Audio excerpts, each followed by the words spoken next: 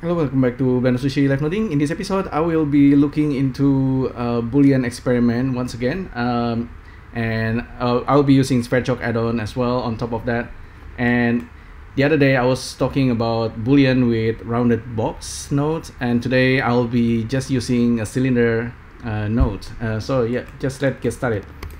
Before I started, the one that's become my inspiration is this speed flow workflow by Pitiwazo.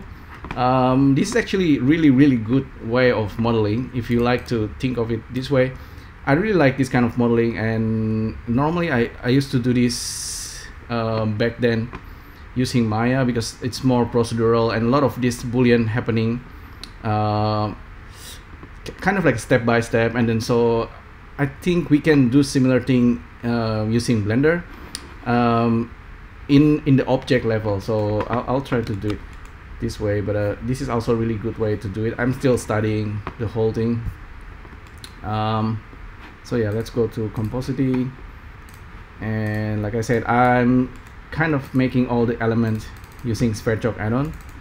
So I'm gonna save it as cylinder Boolean. So we start with a cylinder, and I'm just gonna create a real object right away, so not the preview. So again, this is just a normal cylinder. We can get rid of the cap, and this cylinder, if you ever want to change the directions, supposedly the nodes have a way to change that, but a vector rewire can do that. So if by default it's going from z-axis to Z, you can change it to Y or X. That's pretty easy. And if you want to center it, you can do that as well. In order to center it, it's a little bit funny, but you need to use vector drop and use the matrix. Yeah, that's kind of centering the cylinder. So yeah, let's just continue with this. So cylinder, you can control the radius top, radius bottom, the height, subdivision, you need to see the wire. You can change the vertices number, so it's all good. I can save here.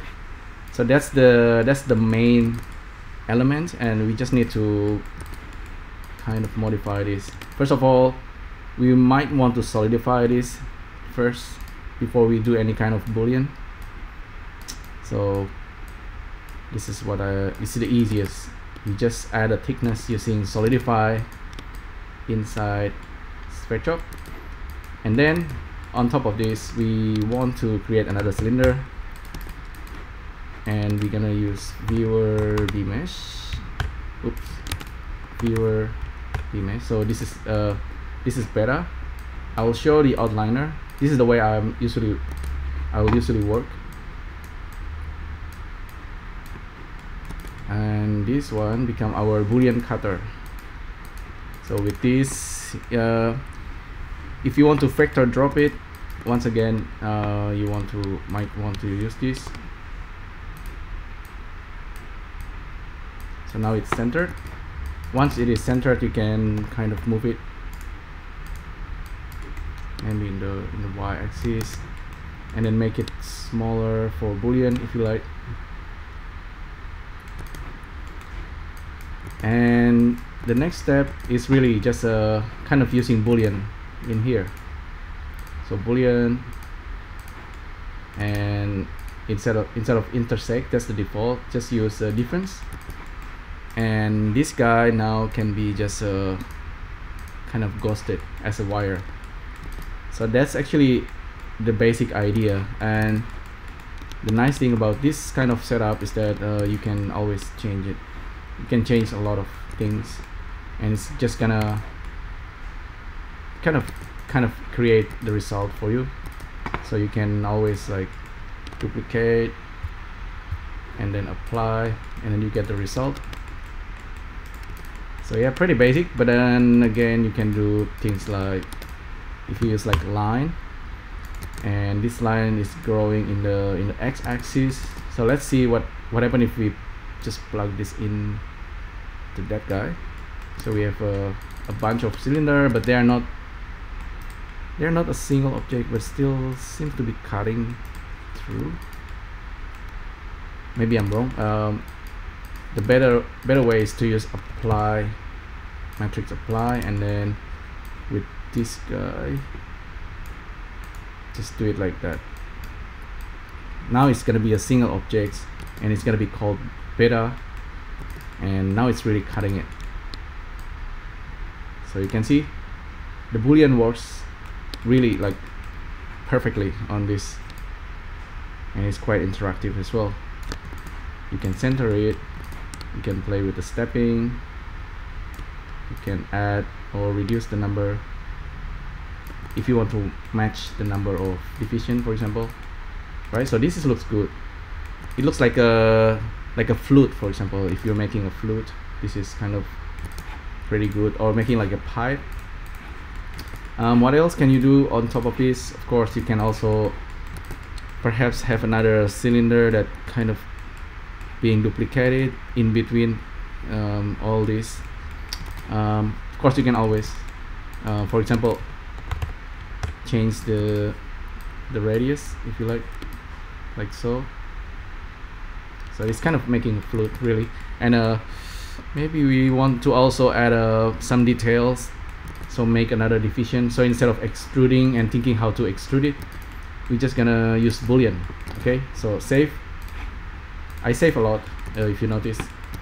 So cylinder 1, 2, 3, 4, 5. I'll duplicate this and then but name it differently. So the next one is gamma, and gamma will, maybe with this guy we just gonna make it a little bit bigger, but it's also less in height, something like that. At this point, if you are a bit clever with the Sverchok, you can actually make some kind of division exactly where the cut is. You can make the division, but I will just use just kind of figure it out by eyes. So apply matrix once again, this and the matrix. All right, so 1, 2, how many? So 1, 2, 3, 4, 5, 6. Just guess it.